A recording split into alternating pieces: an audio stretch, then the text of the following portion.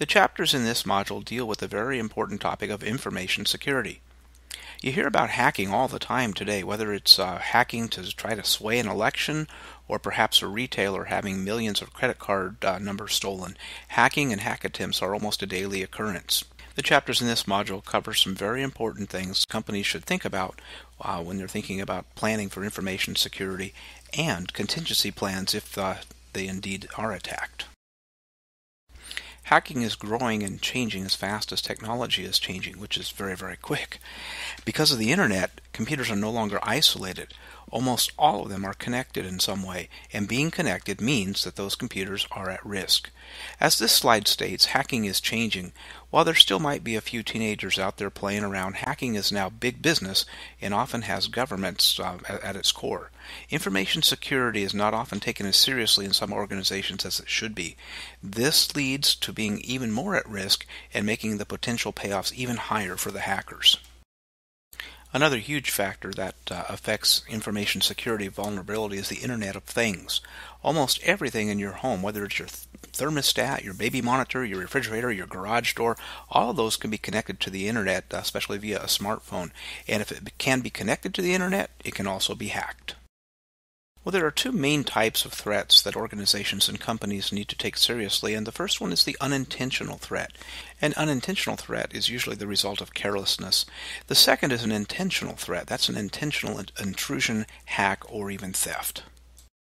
This slide gives us some examples of intentional threats, and they include carelessness, somebody just leaving a computer around and it gets stolen, opening a questionable email and clicking on the link and opening up a virus, careless internet surfing, not being careful of where they are, poor password strength, and carelessness in the office. That could include just leaving your office door open or putting sticky notes on your computer with all of your passwords listed there.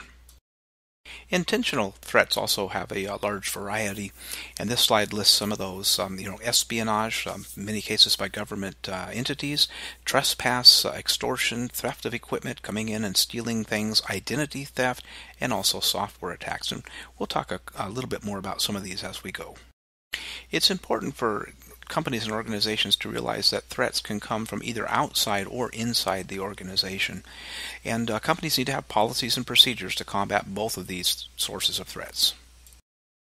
One of the hardest threats to prepare for is the threat of social engineering.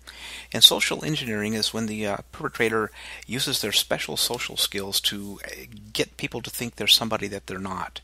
Now, this works with information security, but it's also an issue when you check into a hotel and somebody calls you right up and says, hey, we had a problem with your credit card. We need to get that credit card information again. So social engineering is very, very, very difficult to avoid, and it's very, very dangerous. And one of the best ways to avoid this is through proper employee training. One of the types of threats that we discussed earlier was a software attack. And a software attack is typically a remote attack, but it requires that the user actually do something to install it on the computer. In some of these terms you've heard of virus. That's a computer code that performs malicious actions by attaching itself to another computer program. There's a worm. That's an additional computer code that performs malicious actions and will replicate or spread itself, trying to infect other computers on the network. And then there's phishing. Phishing attacks is when the individual uses deception to try to acquire sensitive information, such as perhaps even your password, by masquerading as an official looking email that might say, hey, this is from the IRS or a bank. And then there's spear phishing, and a spear phishing is a targeted attack. In spear phishing, the perpetrators try to find out as much information as they can and include that personal information in the phishing email to say, okay, this really must be a legitimate request for the information. There are also software attacks that do not require the user to do anything, and one of those is a denial of service attack. In a denial of service attack, the attacker sends so many information requests to a web server that it actually takes the server down and crashes it. We mentioned threats coming from both inside and outside the organization, and this category of software attacks are done by programmers, so this would be internal. And specifically, these are programmers that leave things on the program that they're developing. These threats include a Trojan horse, and that's a program that hides in the computer program and it reveals itself later when it's activated by a specific date or time. Then there's a backdoor. This is a password that's only known by the programmer. He leaves himself or herself a way to get back in and access the data. And then there's a logic bomb. That's a segment of computer code that is embedded within the organization's existing computer programs, which is designed to destroy data at a certain date or time. And one other category of threat is called alien software, and some of the things that we would see in this category are adware. Adware is software that causes pop-up advertisements to appear all over your screen, especially when you're on the internet.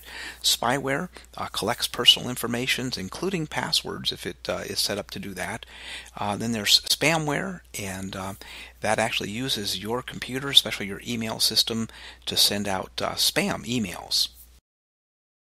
Well, as you read this chapter and view this slideshow, hopefully you get the idea that the threats of information security threats are very, very, very serious, and organizations should take them seriously. Now, even with the best controls, there's always going to be somebody that's going to get in, it seems. But some of the specific things that companies and organizations can do are physical controls. That would be locks, making sure that the doors are locked, badges and alarm systems, and access control, which would be only people that have the right password and authentication can actually get into the computer system. And then, of course, we have communication controls, which would include things like firewalls, spyware systems, anti-malware systems, and encryption. When it comes right down to it, information security is actually an individual responsibility, and there are some things that you can do to safeguard your information security and especially your privacy. And one of those very simple things is just to use very strong passwords and change them now and then. And as we said before, don't put sticky notes on your computer that have those passwords. You might consider adjusting the privacy settings on your computer so that it doesn't send out so much information.